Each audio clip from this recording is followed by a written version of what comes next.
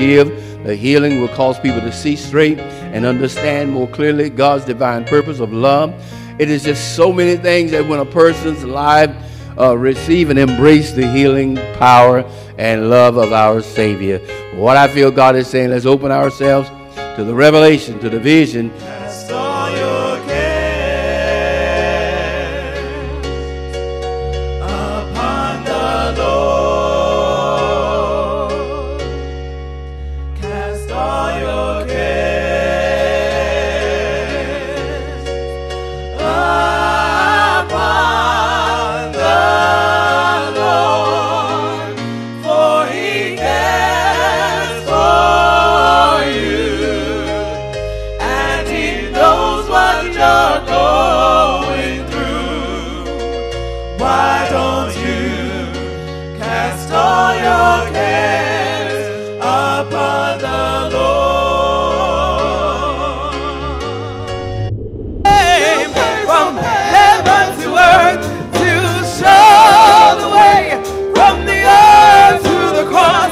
My debt you paid, from the cross to the grave, from the grave up to the sky.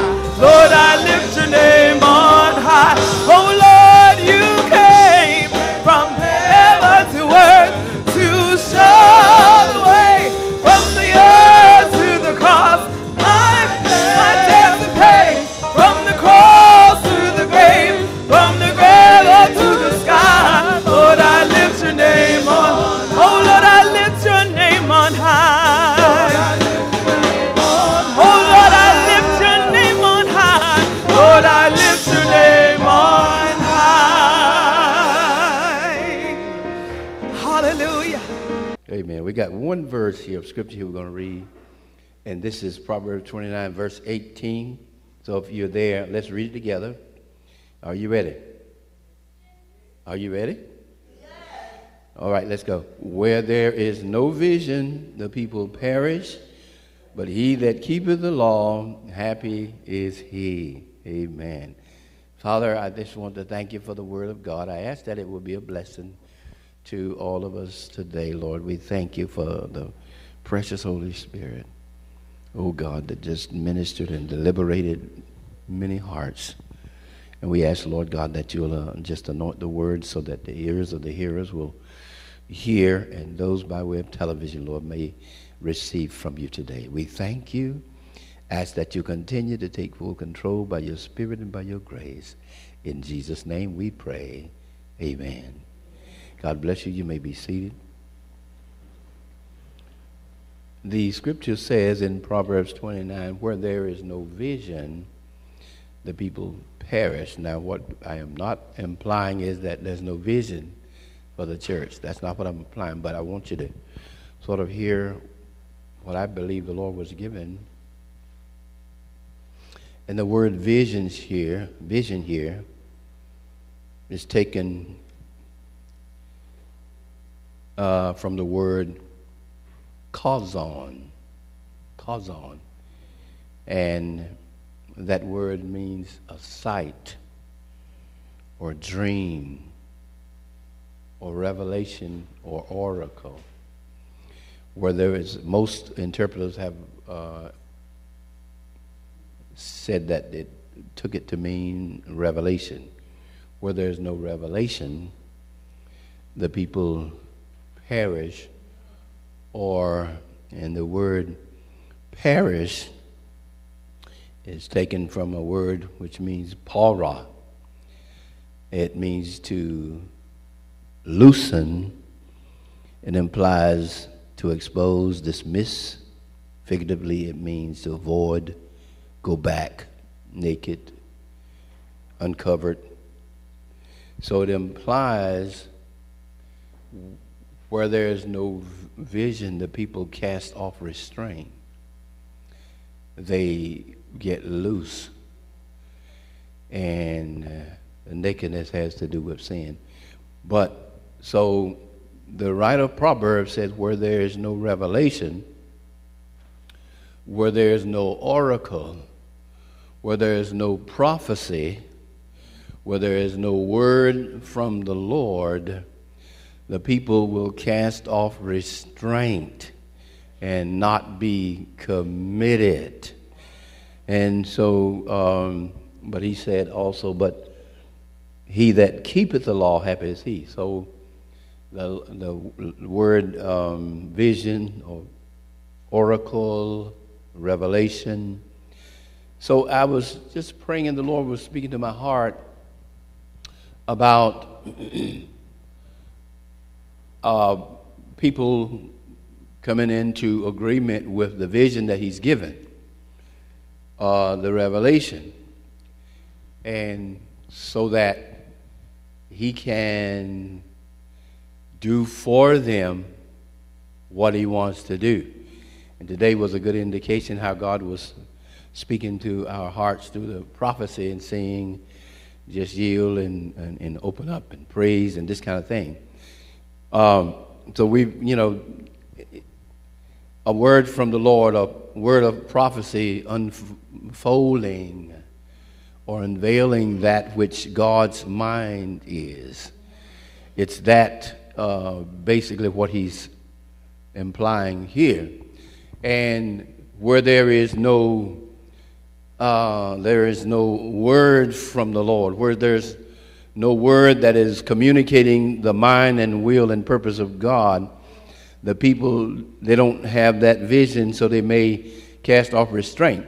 And what in a nutshell, I believe he was saying to me, it's important for people to come into submission and agreement and embrace the vision that he unfolds, because it could mean a lot for our future. And so now I'll go back and share some other things, but that's in essence what I believe he was sharing. And of course, that is for any vision or revelation that God gives to his people or his leaders. And in the days of Israel, God would speak to Israel, and he would unfold his mind for Israel. And he would give instructions for Israel to abide by, but the importance of the instruction was to bring them into divine prosperity and prosperity alike. But as Israel, many times they did not embrace it as they should. So their future, Israel went into captivity, and also Judah went into captivity with Babylon.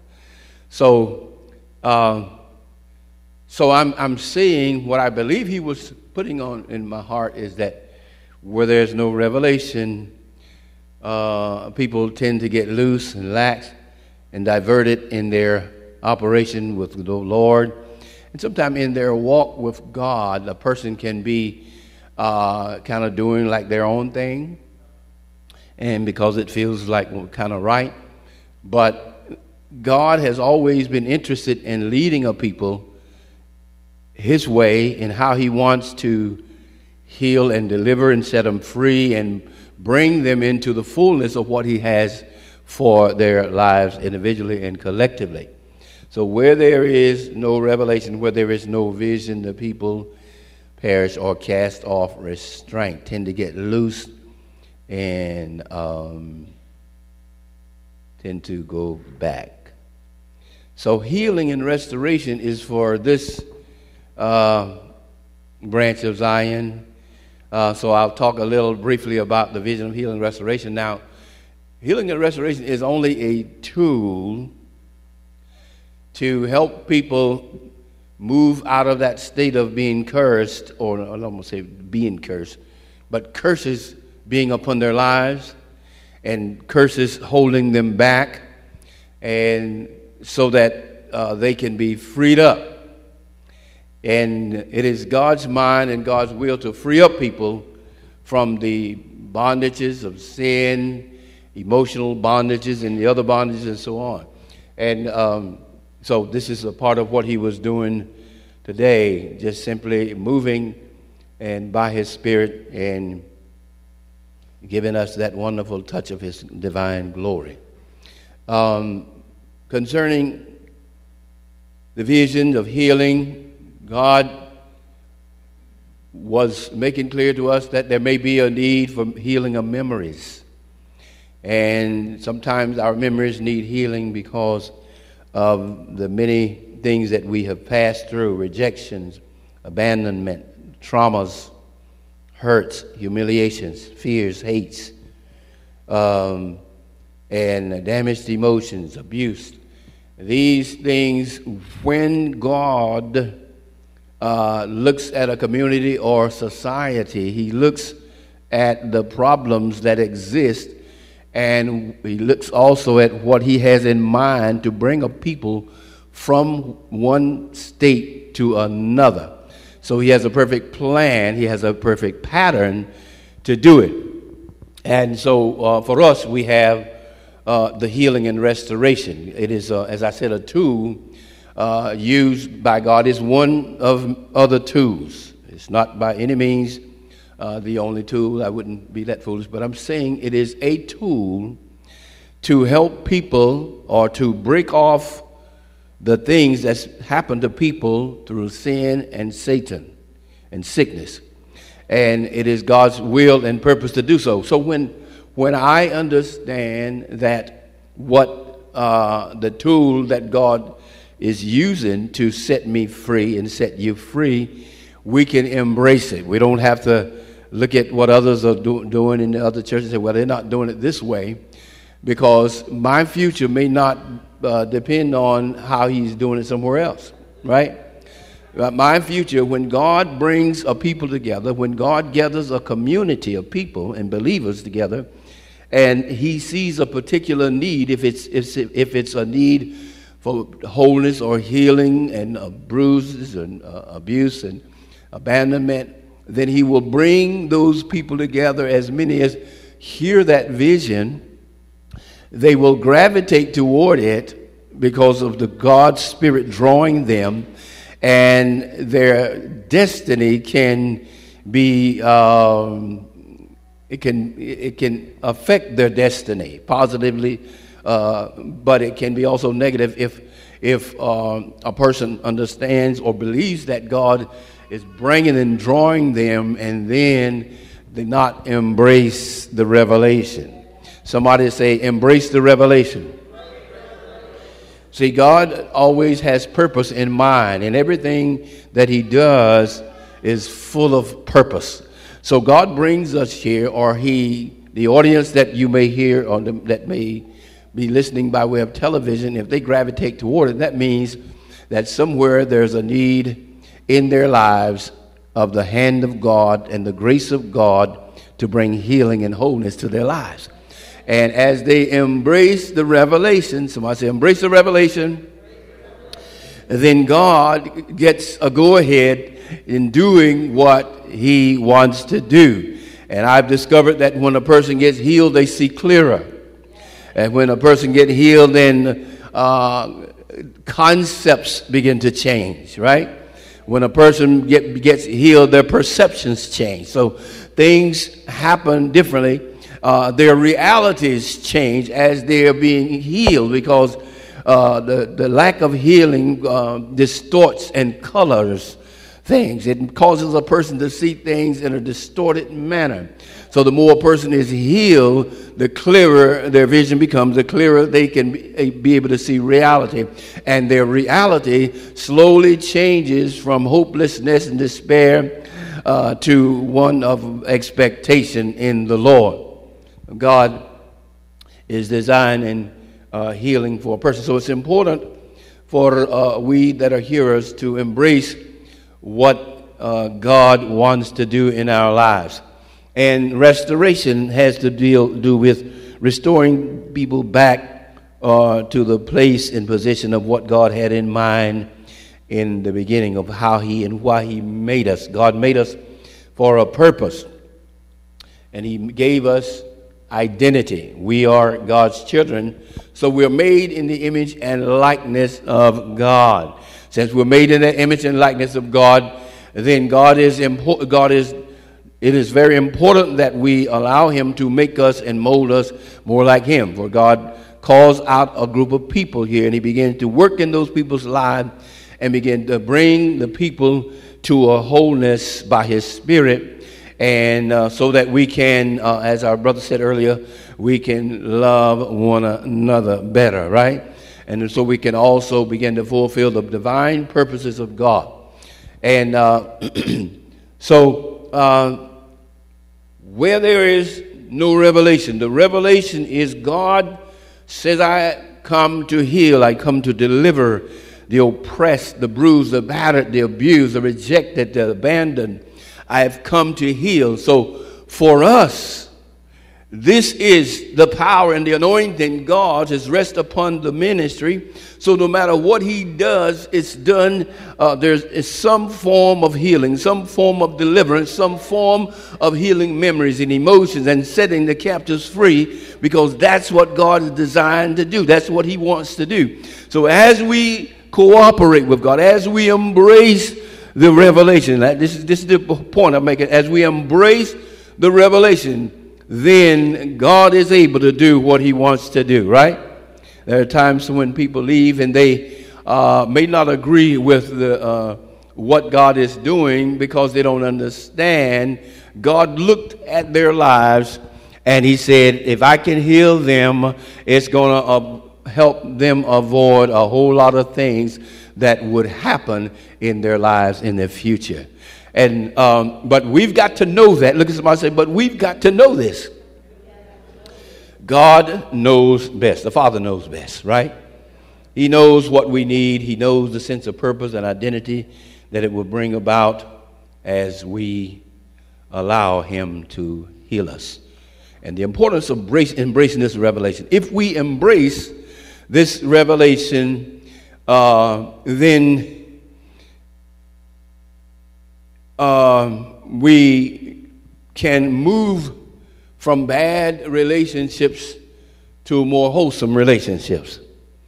If we embrace what he's saying, then better relationships with parents, better relationships with siblings, better relationships with children, natural and spiritual blessings, and also the divine will and purpose of God can be established in our individual and collective lives as we embrace the vision of, or the revelation of what he said. I want to heal you. I want to make you whole. I want to set you free. I want to change your destiny. Satan's purpose to destroy you. Maybe a person has not given up bitterness. They got bitter through life's trials and situation, and the Lord says, well, you cannot continue in that vein.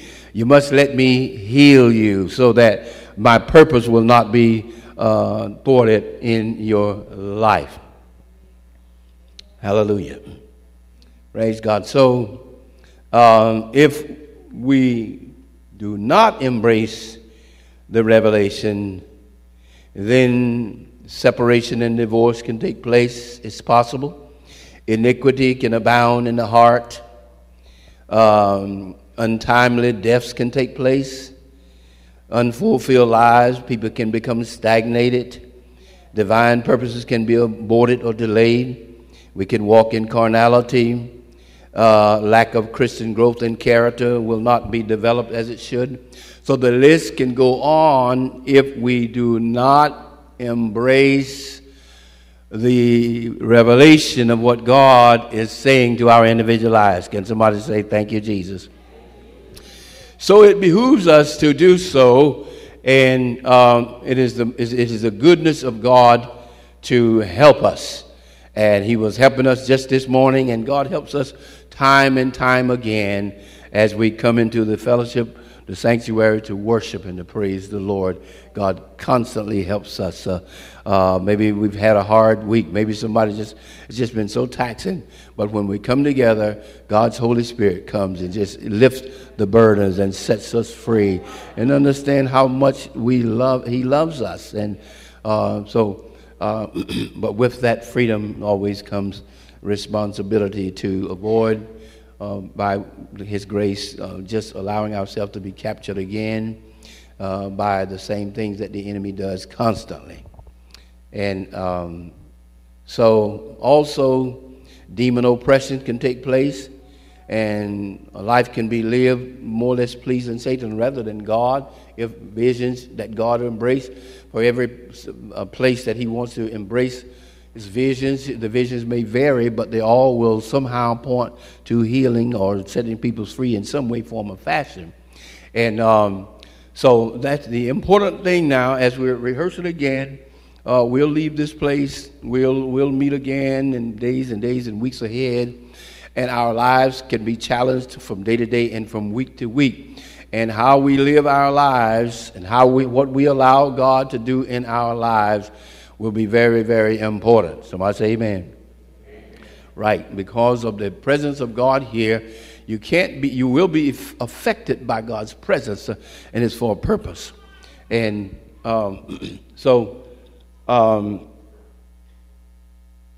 we embrace it as God's will for our lives. God's will for me is not only to teach or preach healing, but to be first partaker of the healing and restoration. And God has begun some wonderful things in that in my life, and it's life-changing. It's literally life-changing to be healed by God, you know. And so if you're here today and you may have heard the vision, you've maybe seen others testify, and you really don't quite grasp, well, say, I don't know whether I need any of that or not, then rest assured, if you are part of it, if you've gravitated toward the ministry, then there is something that God wants to do in your life. Just as sure as we live in. So I really, I guess my appeal to each one of us is let's open ourselves for God's healing love. God, there are various ways, and I'll talk about that in a little while, but open ourselves for God's healing love. We all have a need to be whole in God. When you get saved, you're not whole, right? You're saved, but you're not whole. You're only saved. And so God begins a process of re-educating us, renewing our mind, our thinking, changing our concepts and perceptions, and all of these things here. And he says, if you continue in my word, then you're my disciples indeed, and you'll know the truth, and the truth shall make you free. So freedom will come as we continue in the Lord. So we're on a journey. We're on a journey with God. Praise God. And so as we open to God's varied operations, God may heal you and I in our prayer time. All right, that's just one way, right? God may heal you and I when we confess our faults with one another, with a trusted friend, somebody or some leader, and pray for one another. Am I right? That's what the Bible says. God may heal you and I through laying on of hands. Is that right? God may heal you as you sat under the word preached, right? God may heal you when you are ready and studying the word of God, reading and studying God's word, right? God may heal you as you submit to leadership, right? God may heal you through counseling, right? God may heal you through just standing on the word, right? God may heal you as you come into the sanctuary and obey the voices of his prophets, right? So God is multifaceted. God is a God that can do anything, and he does it any way he wants to. But for us, we must not be stagnated by looking that if he doesn't do it this way and so on. So God is varied in his marvelous, wonderful approach to healing. Some of us may be looking for God. Some may say, well, I can just go home and pray about it. I don't need to go up there. And that may be true, but not all of your healing is going to come that way. Only a small portion of your healing or my healing will come through our devotional prayer time. If you believe that, if you believe contrary to that, I'm hoping that this will open your understanding. God won't be in a box. And so his healing power is varied. So the point is now the revelation of bringing healing to our hearts is the design of the Spirit of God to cause us to progress in our lives. It can cause marriages to be brought back together. It can cause people that are at odds with their parents, or father or mother. It can cause them to forgive and find favor and blessings with their parents. It can cause a son or daughter to come back to their parents as they forgive. The healing will cause people to see straight and understand more clearly God's divine purpose of love. It is just so many things that when a person's life receive and embrace the healing power and love of our Savior. What I feel God is saying, let's open ourselves to the revelation, to the vision of bringing healing and restoring people in the way, in the manner in which He wants to do and what He is purposed to do in our lives. So healing is the children's bread. Amen. Healing is the children's bread, and I believe that He wants us to embrace it. Okay, Lord, if you want to heal me, then I'm opening myself wide for you to heal me, because you know my life better than anybody else, right? I may look like I'm okay, but I may not be okay, right? And so it's important for us to open to the Lord what God wants to do. Healing is the goal. Healing is the children's bread. And so I can't emphasize that enough. He said, for there is no revelation, the people will get loose or cast off restraint, and where there's no gaze upon God, where there's no gaze upon His oracle or His lively oracle, where there's no constant looking unto the revelation, where there's no vision, the people will cast off restraint. And we're in a time now where things are happening to the church, but they're happening to the church for a purpose. God is bringing the church closer to Him because the church is His bride, right? And the church many times, maybe not all, but some, I'm speaking holistically, but the church has to be separated from the world, right?